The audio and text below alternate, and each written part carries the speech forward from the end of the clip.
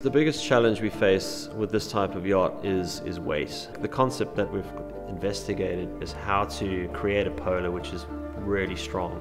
So how do we do that? Some of the unique aspects of the boat are a very powerful hull form that enables owners to cruise at high speeds but also safely. We've created a really powerful platform that's a very generous sail area so that we actually keep similar ratios to the equivalent of much lighter performance cruiser yachts, and then we have to combine that with enough stability to handle that large engine, which is the mast, sail plan and sail area.